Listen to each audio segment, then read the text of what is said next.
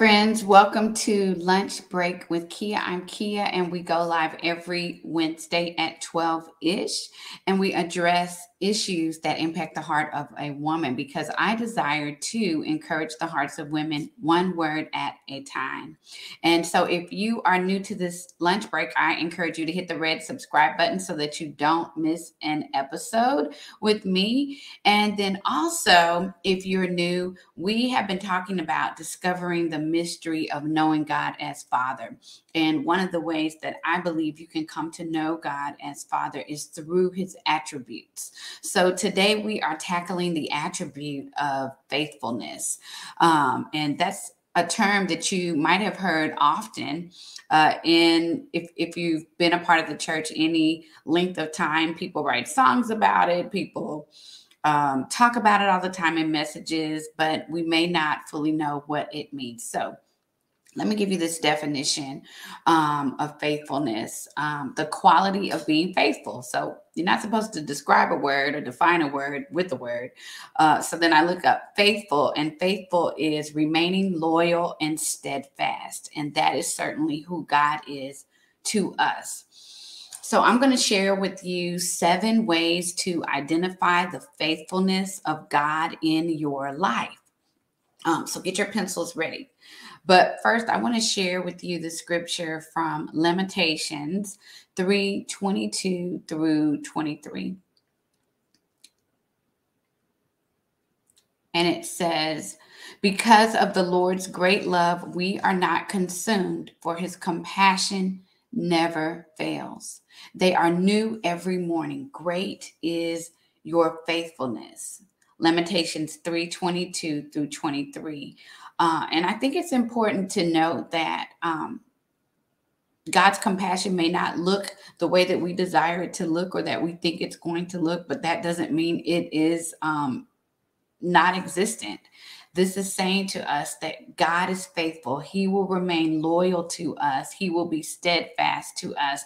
And I'm going to show you 7 ways that you can identify the faithfulness of God in your life if you're in a season where you feel like God is not faithful at all. I'm going to share some suggestions with you. The first one would be to journal. Everyone's not a journaler, but you don't have to be a writer to be a journaler. Journaler. Anyways, oftentimes when we write in a journal in one particular season of our life, and then we live life, and then we go back to that journal, when we read through it, we discover God answered several prayers, or he came through, or the situation was resolved, or God did XYZ in our lives. But sometimes we forget if we don't write it down, if we don't revisit those difficult seasons, those painful seasons in our lives. And it's not enough to just journal, but you actually have to go back and read it. Y'all, I've been journaling off and on probably since high school. I don't want to go back and read it though. I don't know what's in there, but go back and read through your journals and recount all the ways that God has been faithful to you. He's been steadfast. He has been loyal to you in spite of our own behavior. In spite of the things that we might do, we don't have to perform to earn God's love. It remains steadfast. Okay, so that's the first thing. Journal and then go back and read it. The second one is, it's going to sound crazy. Look at your other 9 toes. Now, I was talking to a friend. You know who you are if you watch this. I told you it was a great illustration, but she was telling me about going out of town to a beachy place. And she wanted to get her toes done so that your toes look nice. You can relate to this. If you're a woman, you can relate to this story of wanting your toes to look nice when you're on the beach. Anyways, she did everything she could after she got her pedicure to let her toes dry. And lo and behold, something falls on her big toe. Arg. Something falls on her big toe and smudges the pedicure just on that, or the nail polish just on that big toe. And she was saying that God spoke to her and said, this is how you are in life, that you focus on that big toe, but you have 9 other toes that look great. Which I know a lot of you are like, I'm going back to the nail shop and get them to fix that big toe. And I understand that if you have the time to do that, but in our lives, you know, myself included, we spend so much time looking at the smudge on that big toe. It looks horrific and horrendous. But we do have 9 other toes. And I'm speaking metaphorically, but what are the 9 toes in your life? The things that are going well, the places where you do see God's hand clearly, the favor, the blessings, the open doors. Where are those places? And how can you prioritize those 9 other toes over that one big toe that got smudged? You know, it's a hard work for me too, but I think that was such a vivid lesson for me, not to focus on that one thing when you have 9 other things. This is true for all of us in our lives, no matter what we're facing right now. There are countless reasons to be thankful for what God has done. Y'all, I'm speaking to myself. Trust me. Trust me. I am speaking to myself right now. Okay, so number 1 is journal and then actually go back and read it. Number 2 is look at your 9 other good toes. Such a great illustration. Okay, and then number 3. Sorry. Identify ways that God has been faithful in the Bible. I think sometimes with God, we kind of say, oh, that is the God in the Bible is different from the God that we serve right here. So then we read these stories where he's doing miraculous things like, I don't know, rescuing the children of Israel time and time again, or vindicating someone or something. We read these stories from Noah and Esther and Jonah, and I can't think of all, Paul. We just go through the Bible and we kind of disconnect those people and that God from the God that we serve, but it's the same God. It's the same God. And when we allow ourselves to believe and accept that, then we can say to ourselves, if he did it for Jonah, if he did it for Ruth, if he did it for Esther, if he did it for Paul, if he did it for David, if he did it for whomever, he can do it for me too. So number 3 would be to recount all of the ways that God has shown himself to be faithful in the Bible. If we don't do anything but look at the children of Israel, OMG, they were so wicked and so wayward, and God would step in and tell them, get rid of all your idols, do all the things.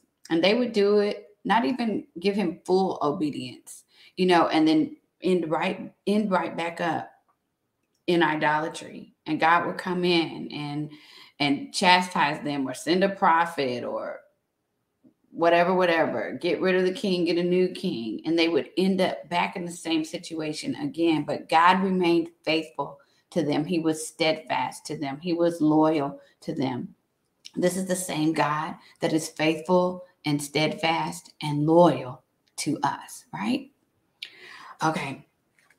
Number 4, think of 50 things that you are thankful for. I did this morning in my sanctuary, the bathroom. Just began to recount all of the things that I was thankful for. And as I was doing it, I could see the times that God had been faithful, in my life. I could see it clearly because there are certain blessings that I now have in my life that are a tangible example of God's faithfulness, God's steadfast love, God's loyalty to me. In my disobedience and in my doubt, in my times of confusion and rebellion and everything else, God has been faithful to me. Sometimes you can put this in a glad journal where all you have in there are things, or a thankfulness journal. Everything you have in there is just things that you're thankful for. When you find yourself in a slump, you could just go back and read it and recount the faithfulness of God in your life. Okay, so we have number one, journal and then go back and read it. Number two, look at your other 9 toes. Number three, identify ways that God has been faithful in the Bible. Number four, think of 50 things you are thankful for. And number five, worship. Worship can be a word that is you may not understand it or understand how to do it in your car or in your own home. This is what worship is. It's the feeling or expression of reverence and adoration for God. And worship, for me, it tends to encourage my soul in a way nothing else does. As I'm listening to the words, I'm allowing the words to impact my heart, impact my mind, impact my thinking. And elevate me from where I am to where I need to be in terms of my perspective, in terms of, how I view God. So I wanted to share this song with you. I'm going to put it in the description section of the video, but this is one of my favorite songs by Maverick City Music. It's called The Story I'll Tell.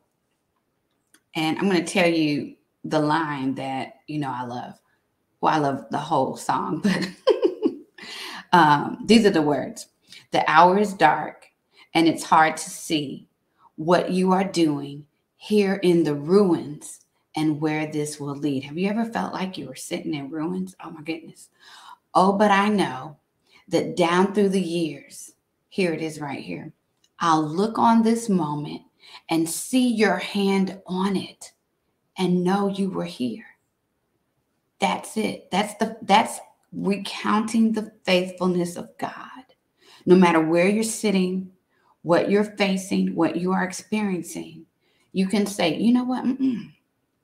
No, I know one day I will look back on this moment and I'll see the hand of God all throughout my life because he's faithful and he's loyal. This is the rest of the chorus. Oh, the rest of the verse and then the chorus. And I'll testify of the battles you've won, how you were my portion when there wasn't enough. And I'll testify of the seas that we've crossed, the waters you parted, the waves that I've walked. Okay, then it goes into the chorus. I'm not gonna go there. Y'all, and you know what? I have been playing this song over and over on YouTube. And I decided, let me go and read the comments. And you would not believe how many people have poured their hearts out for this one song alone, of just saying, I listened to this song over and over when I was battling cancer or I was going through XYZ hard thing. One woman was even talking about I think she needed a heart transplant, and they had given her a certain amount of days to survive. Even in that, I was like, man, I'm encouraged. You know what I'm saying? I see the faithfulness of God in other people's lives. Just reading, I encourage you to do that. I hope there's nothing crazy on there now that I'm sending you over there, but I don't think so. Okay, here's the rest of it.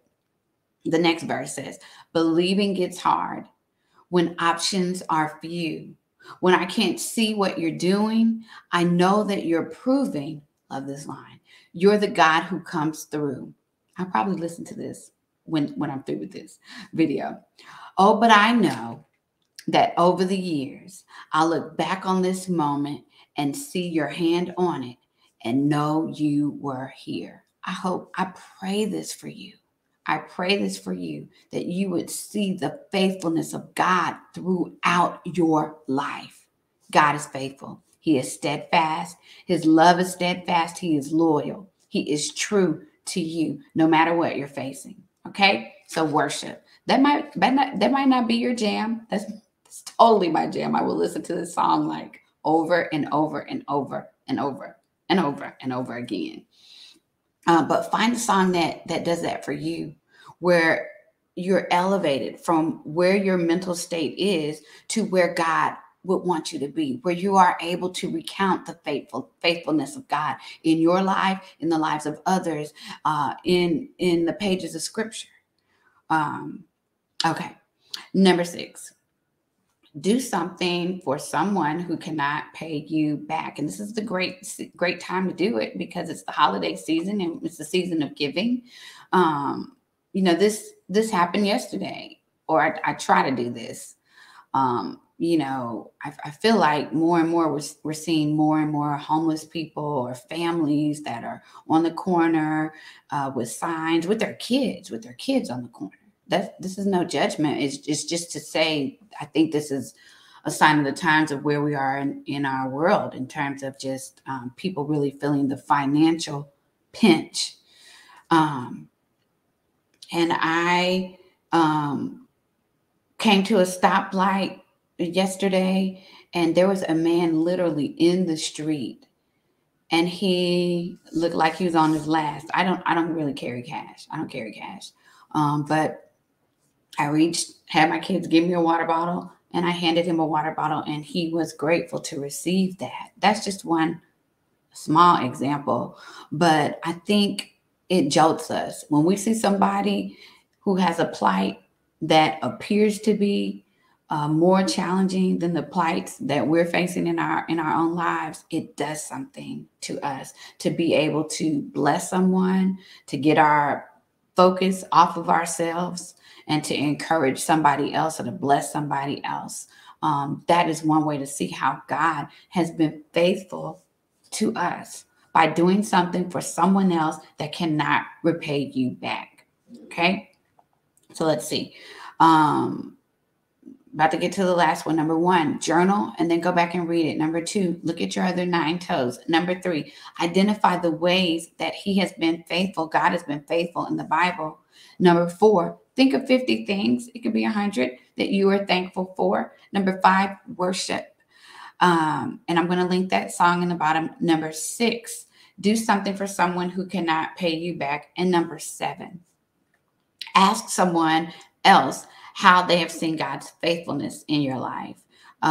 Yesterday, I was talking with a friend that went overseas and got sick from some infection, and it just was a situation that spiraled out of control.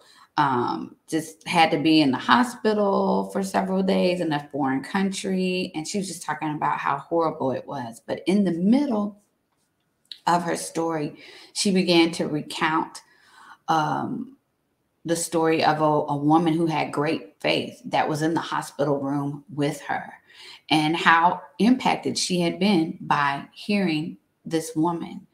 And so I was saying to her, my friend, I was like, man, even though you experienced boom, boom, boom, boom, boom, look at God. Look at the hand of God right there, right there, right there, right there. Oh my goodness. Wow. Look at how God blessed you in spite of what you experienced. Sometimes, y'all, we can't see what God is doing in our lives, or we don't see God's faithfulness in our lives. We see ruins. We can see what you were doing here in the ruins. Sometimes that's kind of where we are. But when we ask someone and say, hey, where do you see God's faithfulness in my life? Do you see God's faithfulness in my life? I would venture to say that there is someone, a trusted friend that communes with the Lord, that could look at your life and enumerate several ways where they see God's hand, God actively working in your life, God's faithfulness. They could see God's loyalty to you, his steadfast love in your life. They can see it when you can't. Sometimes we need to enlist the help and the support of somebody else that's not over there in the ruins with us, but that can say, you know what, I see God there, there, there, there, there, and there, right? Okay. Y'all, now, if you don't see the faithfulness of God after you've done at least 1 or 2 of these things, I can't help you. But I'm that confident that you will see the faithfulness of God in your life through one or all of these, right? Because God is faithful. He's not going to be faithful to one person and then not faithful to someone else. He's faithful, period. I hope that's an encouragement to you. And let me just pray for you and see you next week. God, thank you so much for those who have tuned in. I pray, Lord, if there are individuals that are watching this video and they are struggling to see the faithfulness of God in their life, God, I pray that by doing some of these 7 things, Lord, that they would see how you have been faithful and you are currently faithful in their lives, no matter what they are facing.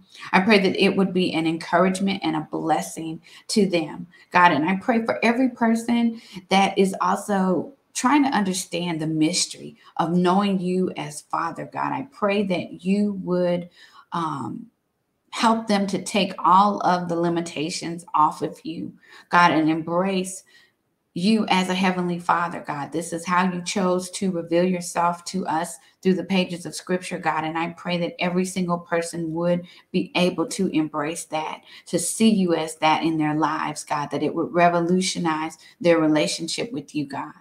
And I honor you, God. I bless you, God. And I thank you for sitting with us today. In Jesus' name I pray. Amen. I hope that was a blessing to you. I want you to know that if you are interested in getting more from me, I do have a free gift for you that you can simply just click the link in the description section of this video. And also, I encourage you to pre-order my new book, Overcoming Father Wounds, Exchanging Your Pain for God's Perfect Love. And you can find the link to that book on Amazon, or you could just do a Google search and find it anywhere books are sold. Thank you so much for spending time with me, and I look to see you next week. Take care. Bye-bye.